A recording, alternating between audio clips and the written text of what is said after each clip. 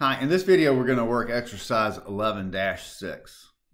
This is a problem that instructs students and teaches the impact of increasing volume on total fixed cost, total variable cost, total cost, and then also how that impacts cost per unit, fixed, variable, and total cost per unit when fixed and variable are combined. So in this table, we're given the impact of $6,000 or 6,000 units on costs. And at that level of volume, fixed costs are 60,000, variable costs are 60,000 for a total cost of 120,000. Cost per unit is $10 fixed and also $10 variable. Total cost per trophy, total $20. We're asked to complete the same column again for 8,000 units, 10,000 units, and 12,000 units. So we're going to fill in the missing activity levels and complete the rest of the table.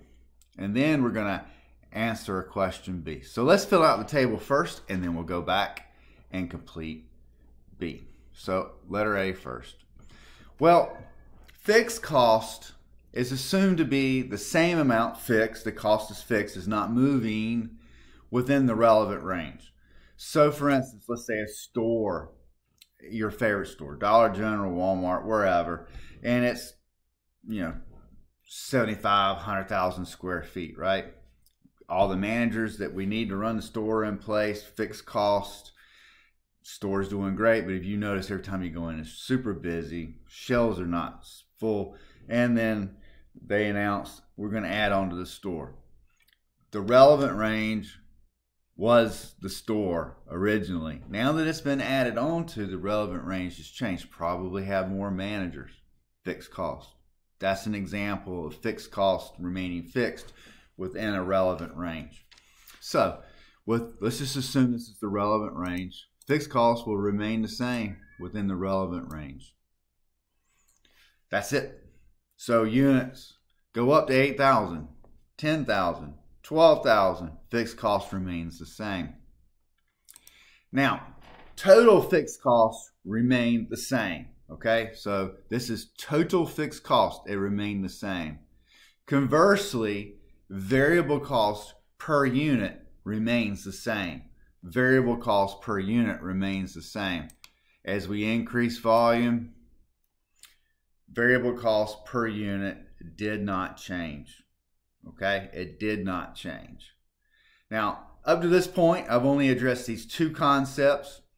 I would make a note. This is important. You got to know this, okay? Probably on the test, some form of this, okay? So fixed cost per unit will not change as volume increase within the relevant range. We could have started here at 12 and gone that way. As long as we're in the relevant range, total fixed cost remains the same.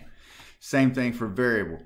Up, down, up, down, up. No matter what way we're going, as long as we're in the relevant range, variable cost per unit remains the same. Fixing to change the rules a little bit, but this is important to know, okay? So they don't change. Fixed cost total doesn't change. Variable cost per unit doesn't change. What does change? Well, as volume increases, total variable cost will also increase.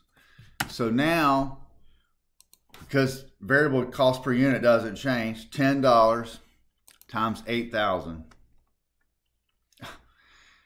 What did I do? I was talking and I didn't hit the 8,000. There we go.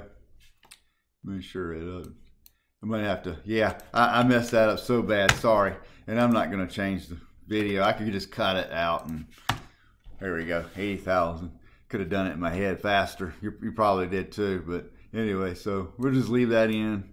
All right, so, and then same thing for 10,000. It'd be 10,000 units times $10, 100,000. 12,000 units times 10 or 120,000, right? And I've already got the formula set up in Excel, so there we go, there's plus. All right, so I can carry that over, okay? So total cost increase. Obviously, it's going to increase because total variable costs increase with an increase in volume. Let me show you what I'm talking about. So we go from 120, 140 up to 180, okay? All the while, total fixed costs did not change. So total costs are increasing as we increase volume because total variable costs increase, okay? Something you got to know, very important, have to understand that. So how do costs behave? Total fixed costs do not change within the relevant range. Total variable costs increases in the relevant range as we increase volume, okay? Well, by now, hopefully you're starting to see where fixed cost per unit is going to go. As volume increases, the fixed cost per unit decreases. And think about it. The fixed costs at Walmart are very small per unit. They're selling a lot of green beans and pork and beans and whatever else they sell, right? Their fixed cost per unit is very little. The jewelry store, though, whatever jewelry store, right? Zales, I don't know the name of jewelry stores. Harrods, was that one of them? Anyway, Zales, I don't know. So anyway, they don't sell a lot, not compared to Walmart, right? Their great day is probably a few necklaces, earrings, and a few rings, and that's just a great, awesome day, right? Well, that's not a lot of volume, so their fixed cost per unit is a whole lot more than Walmart, okay? Well, jewelry stores have one business plan. Walmart or other retailers that sell in volume have another plan. So retailers or companies that sell in volume know their fixed cost per unit is going to be a little lower. A jewelry store with a lower volume, their fixed costs are higher per unit. Different game plan, different battle. Okay. So anyway, let's calculate these. So it's still going to be $60,000 for 8,000, 10,000.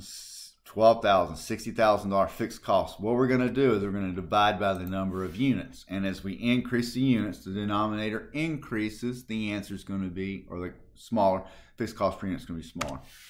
So it'll be $750 for 8,000. Obviously, 60,000 divided by 10 will be even smaller. And then all the way up to 12,000. Okay? So that means the total cost per unit will shrink as volume increases because fixed costs decrease while variable costs remain the same or constant. And I'm going to let Excel do the work for me. So we go from 20,000 down to 15,000. I've addressed B, but let's hit it anyway. Explain why the total cost per trophy decreases as the number of trophies increase. In other words, why does the total cost per unit decrease as the number of units increase? The total cost per unit decreases from 20 to 15 as volume increases 6,000 to 12,000 because the same amount of fixed costs, 60,000, is spread over a larger and larger number of units. Just like I said, the denominator gets bigger and bigger and bigger, while the numerator, 60,000, remains the same. That's the reason. It would behoove every student to thoroughly understand the concepts in this. They seem paradoxical, confusing, because we're saying total fixed cost doesn't change, total variable cost per unit doesn't change, but total variable cost increases and fixed cost per unit decreases. Seems on the surface at first blush, maybe possibly, it's not common sense. It doesn't make sense, but as you dig into it, it is the only way this works. And when you get to the point where you see that it's the only way it works and it makes sense and you're past memorizing, you're going to be good to go. So get to that point, and I think you'll be good on those kind of questions on your exam. And plus, it'll help you work the homework problem. If you have any questions, email me.